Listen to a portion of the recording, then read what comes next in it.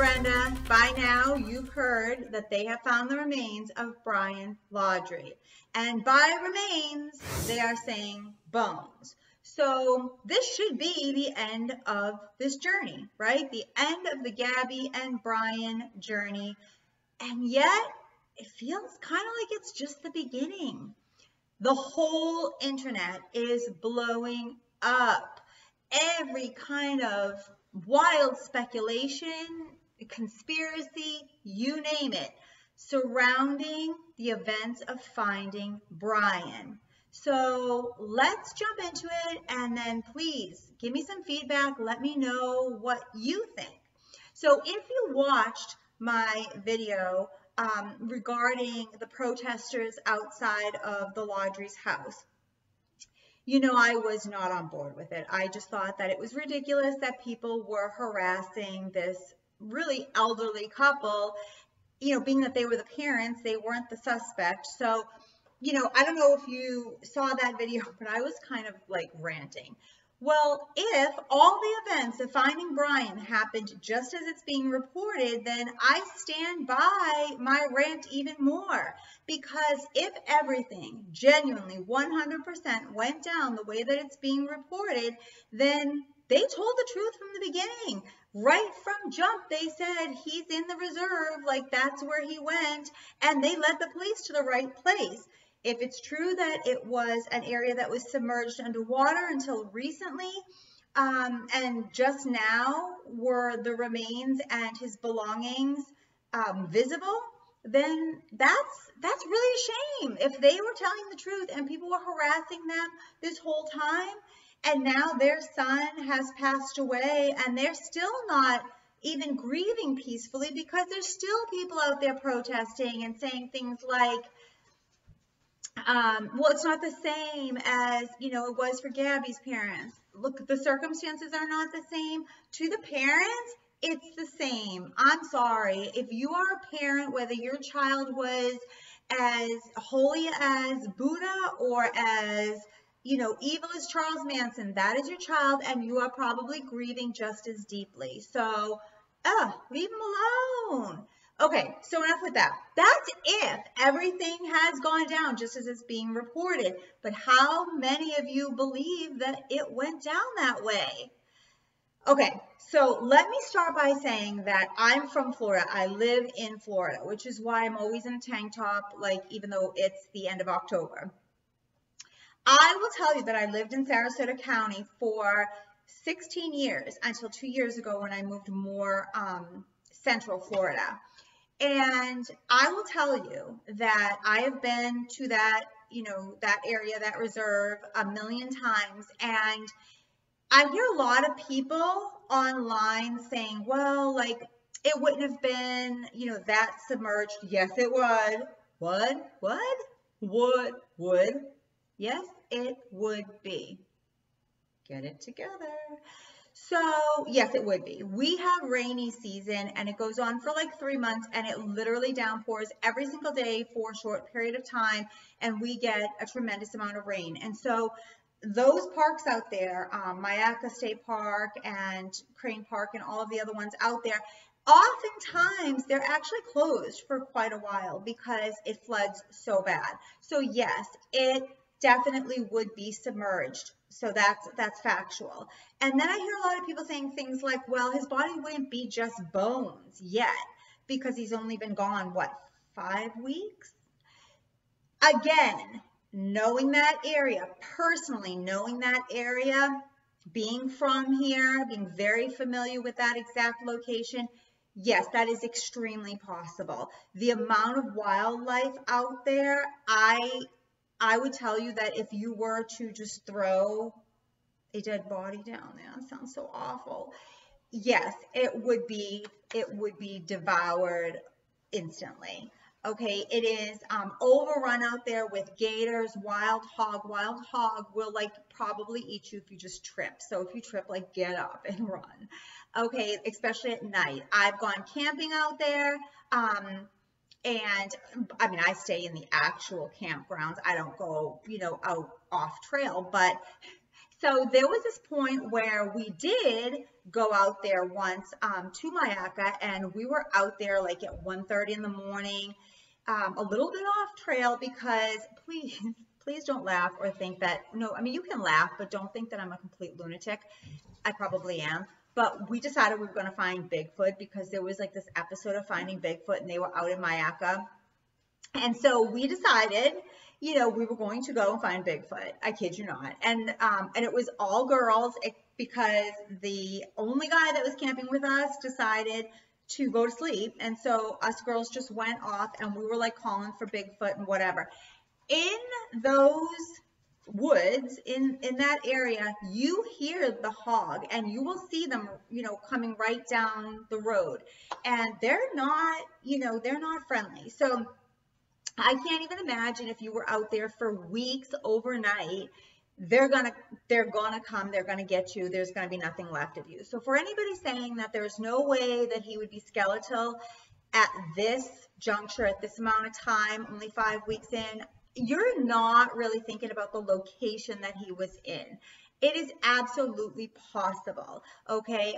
Even animals that wouldn't necessarily bother humans, like gators, contrary to belief, they don't usually chase you down, unless you make them feel like afraid for some reason. But they are opportunists, okay? So if there was a body there, yes, they're gonna chomp on it. I'm sorry, I'm like frantically rubbing my hands because I was outside weeding and dirty. So with all of that said, those things are all possible. But let's really think about how this went down. So what they're saying is that for 5 weeks, the local authorities, the FBI, everybody, like Dog the Bounty why can I not speak today? Dog the Bounty Hunter, civilians, and anybody and everybody was out there searching, except for some points of time when the reserve was closed down. And they found nothing. They didn't find a body. They didn't find, notebooks and backpacks and anything else that has now been located. And all this time, we should believe that all these people searched, found zip, zero, nada, nothing. And Brian Laundrie's parents called up the FBI a couple of nights ago and said, hey, the reserve is going to be open tomorrow because it was closed again for a little period of time. And we're actually going to go and we're going to go look for Brian and we're going to search some areas that we personally know that he frequented, some trails that were, his favorites or whatever. And they come out the next day. Now, allegedly, after they made this phone call, the authorities decided that they would go ahead and meet them out there. So the reserve gets open first day, it's reopened. The Laundrie show up, law enforcement meets them there, and within 30 minutes, after 5 weeks, 30 minutes, the dad is walking down a trail and he's like, oh yeah, no, Brian used to kind of come down this area. Let me go check it out. And off he walks off to the side into some brush and he comes out holding the wet bag full of belongings of Brian Laundrie and, really close by. Now, all of a sudden, the police find his, backpack and remains. Now, there's a notebook, and I cannot wait until, and gosh, I really hope that it's released. It better be released. I want to know what this notebook said. If it's even his. I mean, this is like so weird. And the parents said that this was his backpack, this was his notebook. They, they definitely said this was some clothing belonged to him. And then they did a forensic dental analysis, and within like not even 24 hours said that the remains were his. Pause so we can all take that in for a second. For 5 weeks, every person, searchers, volunteers, law enforcement, you name it, searched this reserve for this man. Cadaver dogs, like everybody. And you're telling me that his parents went out there and within 30 minutes cracked the case. Now, if you watch the footage of his parents going through the reserve down the trail, so they're walking down the trail, they're like looking around. Dad just like all of a sudden gets an inkling to go off into this, really brush area. It's not even like a trail, it's just like a brush area. Again, being familiar with this area. If you have any common sense whatsoever, you would not go off trail because, like I said, we're talking gators, we're talking water moccasins, and them suckers will chase you. If you're not familiar with a water moccasin, it is a snake that is like satanic. Like it will actually see you and it will chase you and come after you and they can kill you. So water moccasins, gators, hog, like whatever else is out there. This man, just like it was nothing, walked off into the brush. Now, I did say to myself, like, okay, don't get like all weird and conspiracy, because like he is looking for his son. So if he knows that this is the area that his son frequents, I guess if I was looking for my child under these circumstances, even if I saw like a den of gators, like chomping their lips, like waiting for a meal, I would probably walk into them to find my child. So I tried to tell myself that. But like on the other hand, I just kept watching this footage and it was so nonchalant. Like I feel like he wasn't even like looking around, like to be cautious. It was like he just was like knew where he was going. And mom just is kind of like lollygagging down the walkway while he runs over there. Oh, almost like she didn't want to get too far away because, sorry, my cat, because did she know he was going to come out with the wet bag? Like, I don't know.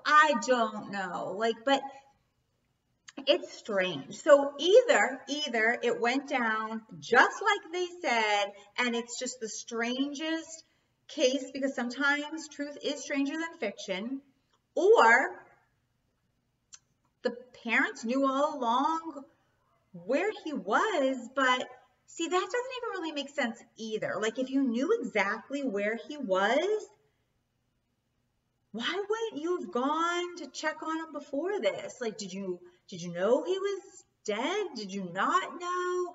And of course, they haven't released like a cause of death. So did he kill himself?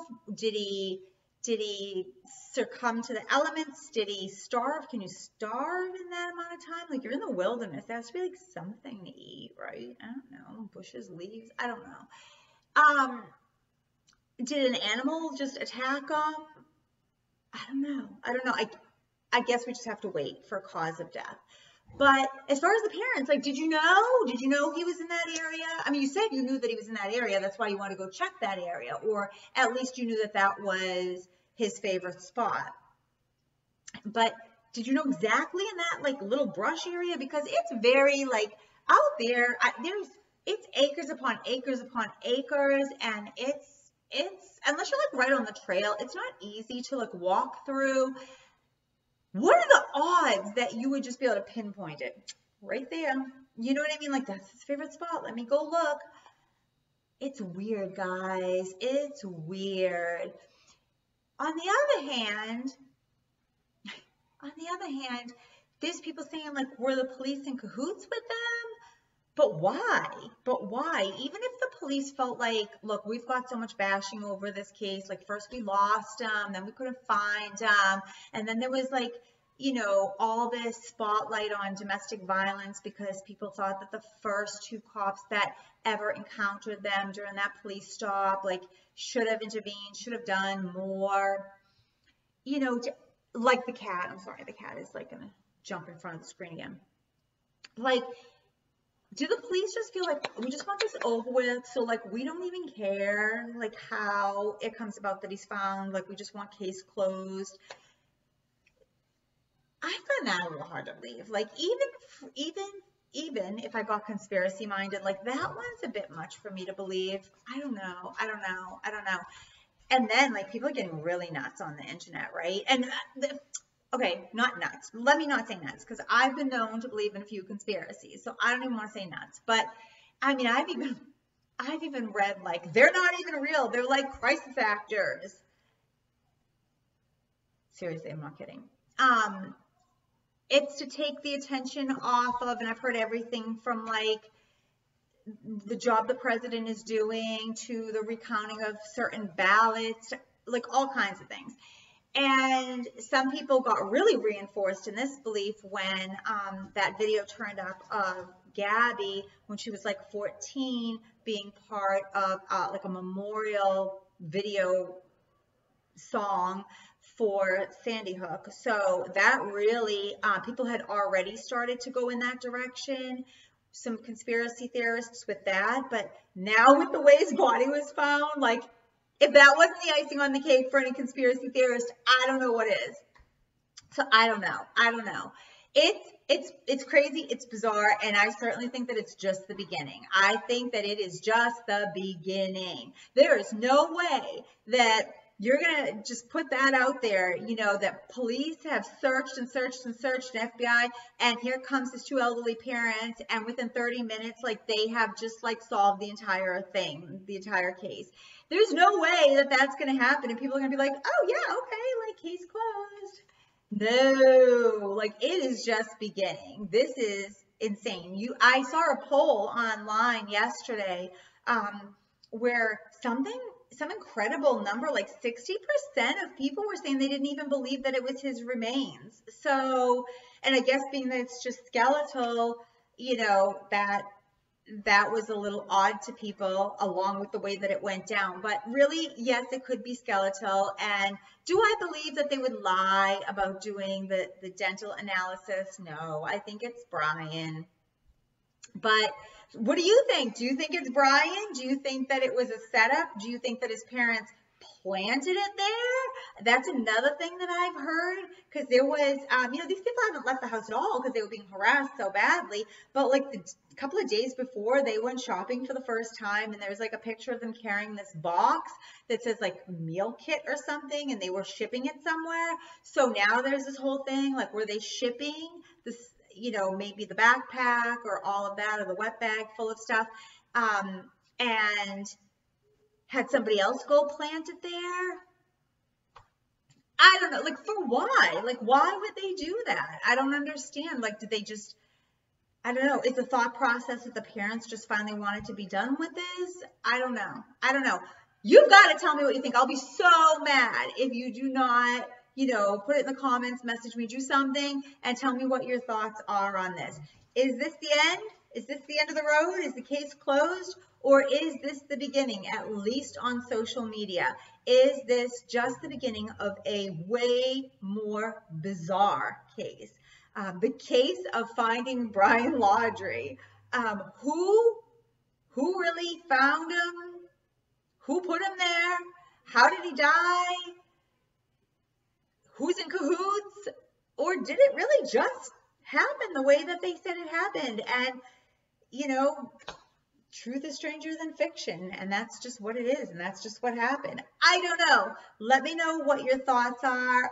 Again, though, if this is all on the up and up, and he really was just found because the water receded and the parents happened to go out there and they knew where to look, you know, where he loved to be, and they found him, then, oh my gosh, like, then that means they told the truth from the beginning, and people harassed them unmercifully, and they were telling the truth because that's where they sent the police 5 weeks ago. So, like, that would be really super sad. I mean, really, the abuse that they've endured if they were telling the truth. So, that's it. Bye. Tell me what you think.